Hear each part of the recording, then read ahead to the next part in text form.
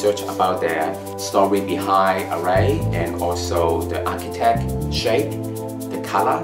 To me, it's like excitement. I'm not sure how many fashion designers in the world, not just in Australia, have this kind of opportunity. It's a 100% hand cut, hand sew, and hand beading.